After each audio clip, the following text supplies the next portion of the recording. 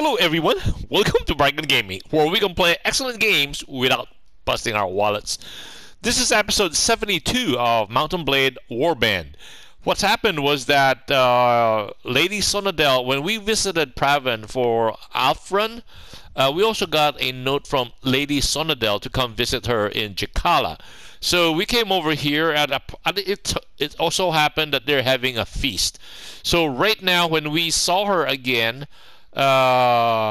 she, because of her invite, so we came and attended the feast. So our relationship with her has now increased to 9. So right now we can talk to her again. This is her private chambers. I do so enjoy speaking to you, but as a daughter of a good family, I must protect my reputation. It's probably not suitable for us to tarry too long here in conversation, but I would hope to see you again soon. So we'll press R2. So we are at 9%. So, and we can ask, do you think that we may have a future together? The reason why we're asking this is that, you know, while she is here, the father is also here, and the father is also, so if she agrees to that, then or we can do a poetry with her, and it will hopefully it will kick us to 10. Anyway, I've saved this in another slot, so, and let's try poetry. All the little silks, you are the first and the last. At the outer, a light pierced the gloom. A defector escaped darts with armor made of purest devotion. How about this? Storming the fortress. Ah, yes, an uplifting tribute. So, oh yeah, we get from 9 to 12. So that was the right choice for Lady Sonadel. So right now we are at 12. So that's perfect. Maybe we can now. Time is passing quickly, and we cannot linger here too long. So maybe, do you think that we can maybe have a future together? Sir, it is comforting to hear that your intentions towards me are honorable, but perhaps we should take the time to get to allow our affection for each other to grow a little stronger before making any such. Perhaps I can persuade you to delay no further. Persuasion opportunity, what do you call this? Persuasion opportunity, relationship required for automatic success is 20. Current relationship is 12. Chance of success is 0. Chance of losing one relation point is 100%.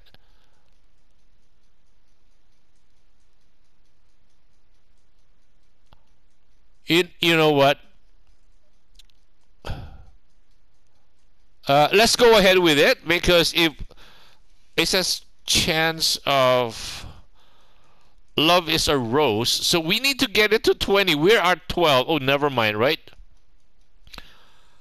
Okay, because we are at 12. So I guess we still have to, we can't rush this along. Okay, that makes sense. Since she's a very proper lady, there's nothing we can do to force this, or we can. No, the fact is that she's a very proper lady, and she's very conservative. She follows the old style, so very traditional. So I guess we cannot press her. So we need to go court her some more. Anyway, so that's where we are, and I think we have already gathered our full party. So I think it's about time we returned home. And we have eaten through most of the stuff that we have. You know what? We did not go to the marketplace. Wow, $7.92. That's very expensive. You know what? We have never checked on the prices here for a business, right? Okay. Jakala. So maybe this would be a good place to invest in a, say, a weavery and dye works, because we're seeing raw silk being available. So let's go talk to the guild master, guild master. I think this guy. Yeah. Yep. Okay. And then, okay, let us save this. Save as. So about the courtship, that means had we forced it, it says zero chance, right? Not 2%, not 1%, zero chance. So I think that was our backing off. I think was the best way to do it. Okay, okay, let's save it here. Anyway, we're 12, right? So every visit we make increases our, what do you call this? Our relationship with Sonadel by 1 point. So that means we have to visit her 8 more times. Or maybe we can recite poetry, and if it's the right poetry, like it advances it from 9 to 12. So okay, let's check on this.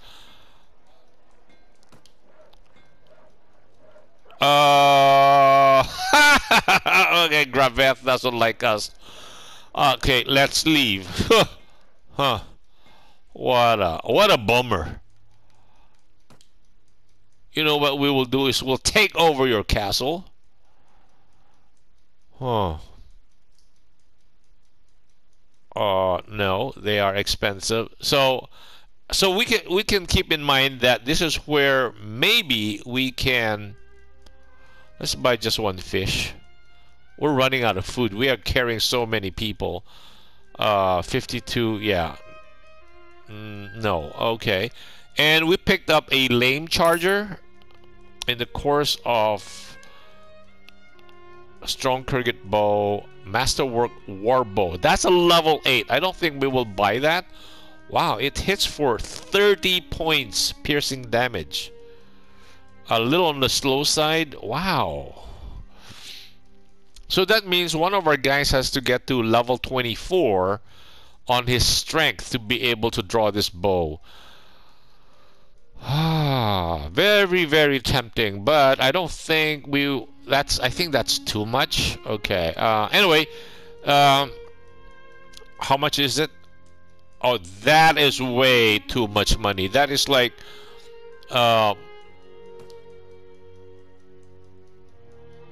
more than that is the total amount of income for a week. So it's not worth it. Okay, okay. See, it's happened. That's why we've been hitting all the castles around Swadia and here, and also around the Rodok areas. And so it just so happens. So anyway, let's give her some time. Let's not crowd her too much, or she might lose interest. I think let's just hurry home. Where is home? Home is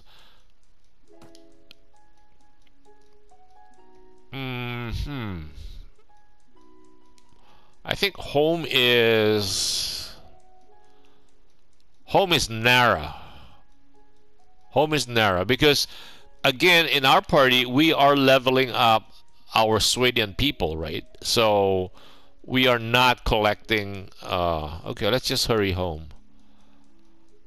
I'm curious as to how it will, what is the pathing.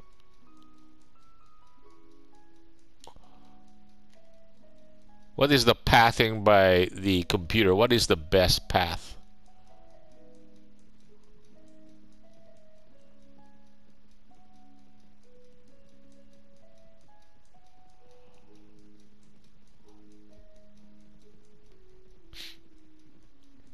Who are these guys?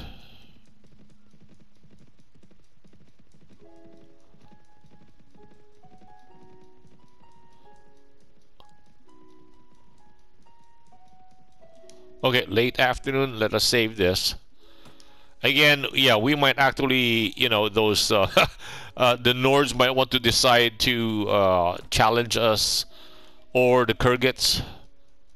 So by keeping our faction at peace with the rest of the other factions, that is allowing our economics to be at its peak, because since our villages are not being raided and despoiled,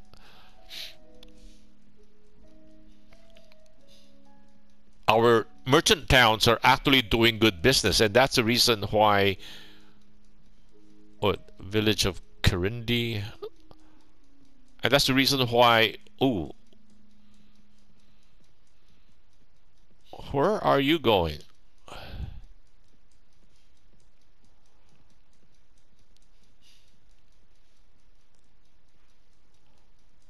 So the more time they're allowed to, our villages are allowed to develop peacefully, their prosperity will slowly creep up. And when the villages' prosperity creep up, so does the merchant towns. Militia now up to upgrade. So just riding around, we are increasing the quality of our troops and increasing the cost, of course. And the reason is that what I have done is that every hero of every companion, including ourselves, we have like invested 4 points into training, and all of them, if we just at least put one into them, it's going to have a huge impact on lower ranked troops like conscripts. And if we can increase up to 2 points, that means our army is going to grow like crazy. It's very easy to quickly develop our troops, and then we just need to go up north to punish or work on the tundra bandits and the sea raiders to get to the last stage, right? From the Sweden Knights to okay, let's put it here. From men-at-arms to Sweden Knights. That's the fastest way to do it. Okay, let's come to Nara. And we have not been fighting lately, so our renown is slowly eroding, and that's not good because that means we cannot command quite as big an army. But it's a very slow erosion. It's not huge. So for this whole exercise,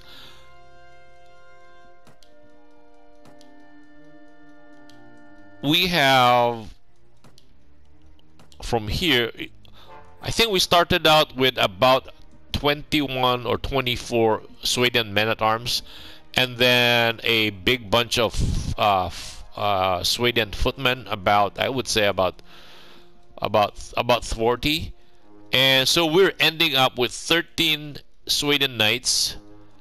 So 81 total Sweden.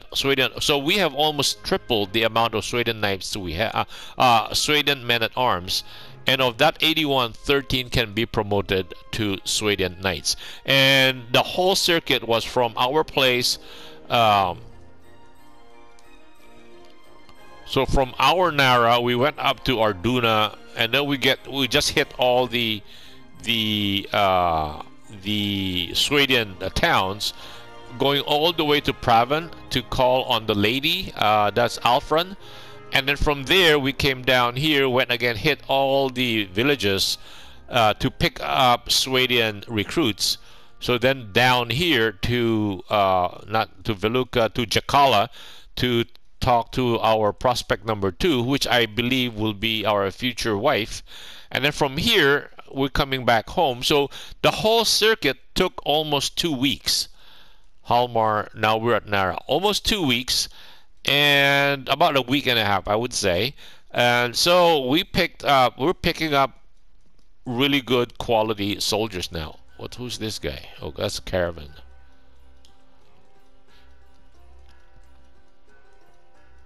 Okay, let's go to let's go to our garrison. And wait, is there anybody in a tavern? Is there? Yep, there's a ransom broker. Let's go to our garrison, and we can give. And we picked up some Nord warriors when we took on a bunch of bandits. So these we can convert to Swedenites.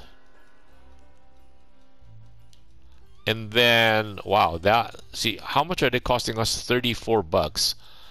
Let's give all of them. And then I think Sarah need to recruit Sweden militia.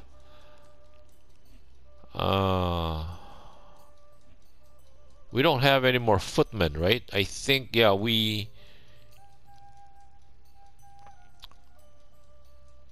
Sweden men at arms. We can retire some more Sweden men at arms. Give 38 because it's very easy to level them up to Vigor Knights. Oh wait, Sweden Knights. As soon as we want to. Hold on. So that means we can. No, I think.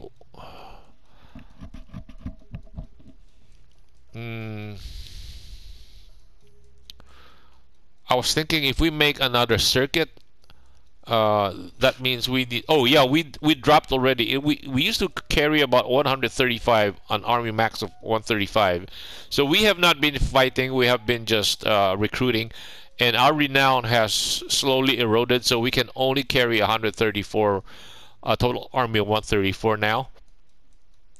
So we still have about, yeah, that's 19 plus 34. That's 53. So we can, I think that's a good number. Okay. Anyway, let's get rid of the prisoners that we have picked up.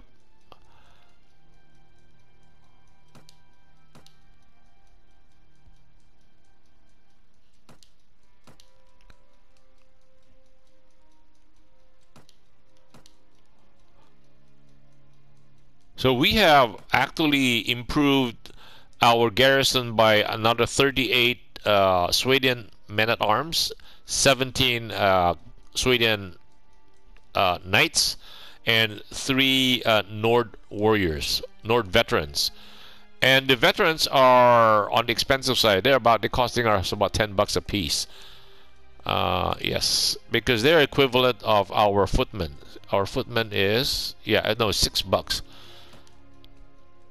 Oh, we don't have. That's why there's.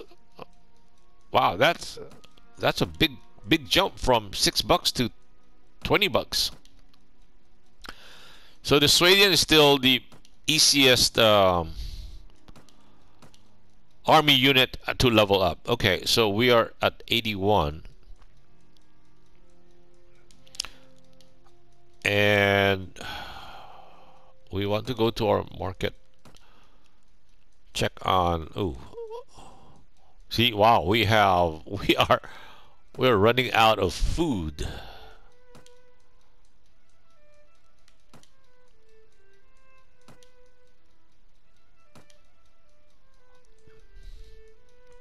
Masterwork strongbow. Well, this charger, we picked up a lame charger, is now a regular charger. So that's a cheap way to buy them, is that when they are lame, it costs us like 900 plus dinars. Had we bought them while they were healthy, it would be about almost double that. 153. No, he can source his own. How about food, bread? We can. You know what? Let's go to our tannery, and we can drop the extra horse there. Let's check inventories. Yeah, let's drop this one. So we have now 2 coursers. You know what? Maybe we just sell this one. Yeah. And drop this warhorse. Yeah. And let's pick up 1 bread, maybe. And drop off this level 7. Right, that's 7. And these are level 5, 6, 6, and 4. Okay. I think that's the best way to do it.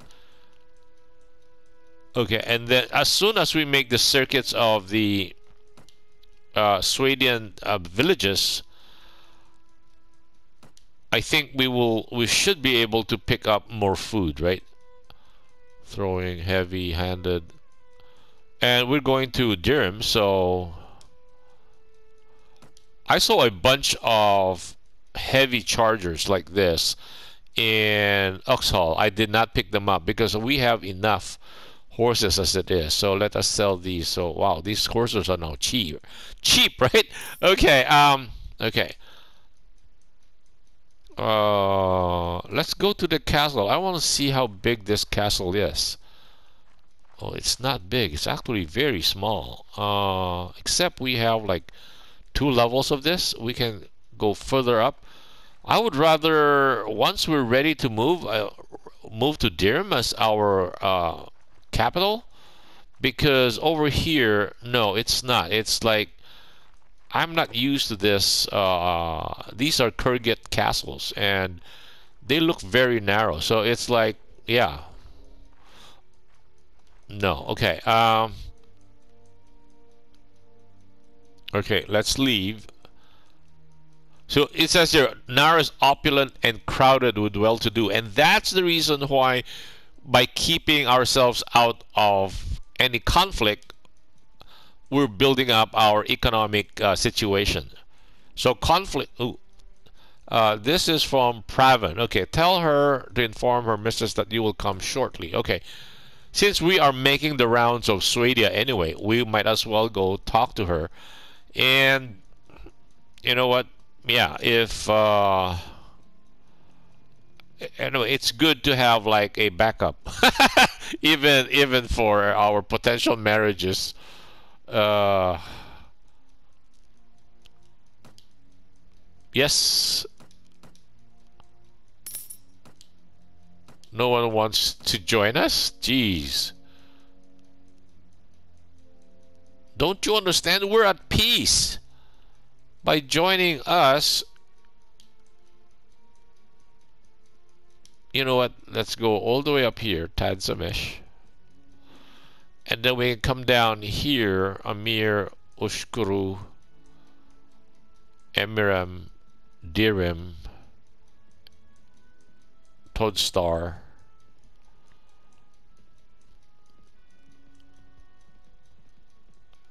What's our speed? Pretty slow, right? Yeah. Because we're heavy in infantry.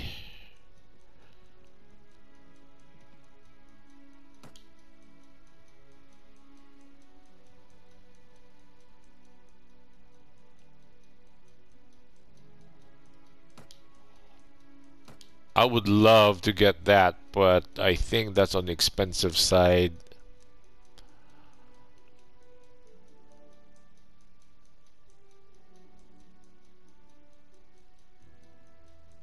You know what? Let's just buy it. I think our troops deserve it. Okay.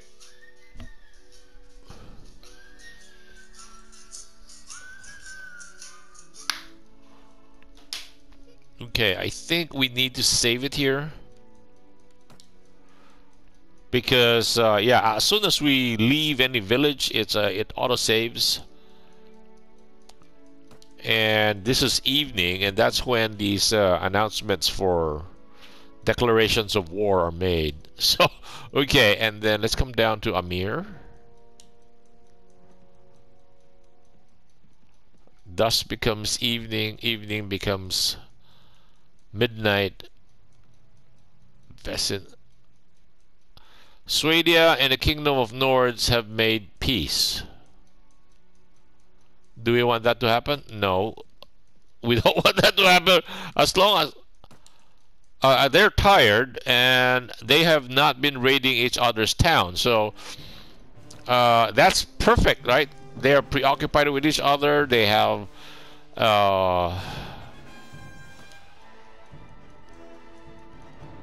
yeah, but they're tired, so they're not out there raiding. So apparently, you know, their armies are exhausted, so they have to go around and start recruiting.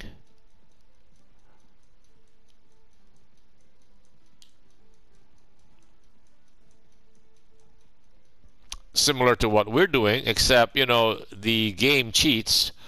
So I am not ashamed to cheat us as well. Okay.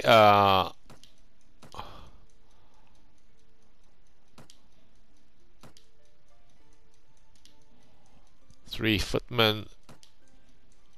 Wow. Okay, that will speed up our movement. The more cavalry we have. But we're only planning for about 53, like one trip around whole of Swedia. More or less adds only 53 troops. Let's get some cheese. Oh, nice, nice, nice, nice. Whenever we trade with the villages, I wish, if they make a positive trade with us like that, we gain favor with them, because you know what? Yeah, we're buying stuff from them directly, and both sides win. That means they don't have to bring it to town to sell it, and they get it directly from us. I think it's a win-win situation. So the game should allow getting favorable treatment with the villages.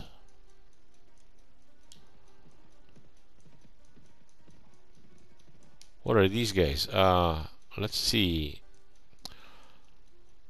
Ooh, those are Swedes. They're heavy. Wow, that's a huge party. Braca and Boyer Vlad is big. Interesting.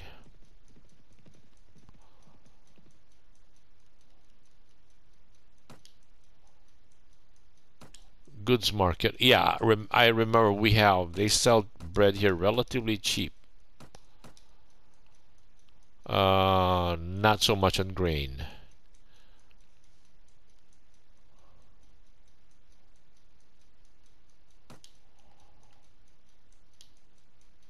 Okay, it doesn't want us to do that. Arms. I'm looking for a heavy mace like this. The problem is, if we give this to our companions and we go on when we start raiding a castle or try to take over a castle, 200 weapons, they will not be carrying their shields, and therefore they can be taken out early in the siege process. So this is good for our companions when we are out training up our army by preying on the tundra bandits and the sea raiders, right? Because if our companions are using blunt weapons, the tendency is to wound them rather than kill them. So that's a good policy, but that means we'll have to be carrying around a set of 9 items. So every time we go to war with another faction, we have to swap it out to sword and shield, and then once we go training, we have to swap out to sword, to heavy iron mace, and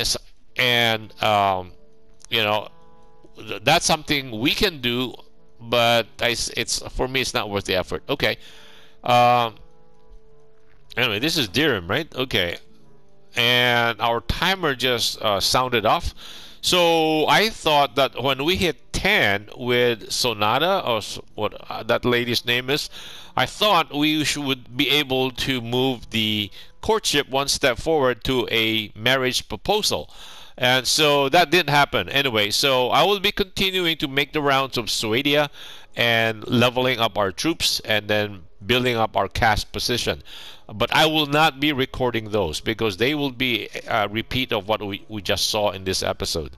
Anyway, once we can move forward on our courtship, I will start recording that process. Okay, anyway, thank you guys for joining me. I hope you'll join me in the next episode. Bye.